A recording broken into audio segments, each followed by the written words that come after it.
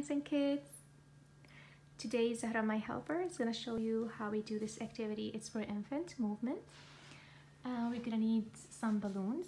I put a collection of balloons and I tie them to ribbons, and you can put your favorite stuffies, maybe some snacks, mango, banana, any snacks your baby can eat. And some of the snacks, maybe you can tie them to a ribbon. Others, just put them without any ribbons, so your baby can figure out which ribbon he will pull to get the banana or apple or his milk, anything. And maybe their favorite bed story, a collection of ribbons, so they will be excited to play with those ribbons. And Zahra, my daughter, is going to show you how we do this. Hi parents and kids, I'll show you how to start playing the game.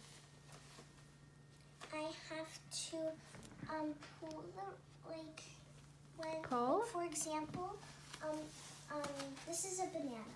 For example, this is a banana, and it's tied as a ribbon. I have to pull it until here. Just pull it to your hand. Just pull each ribbon. Just pull the ribbons. Yes.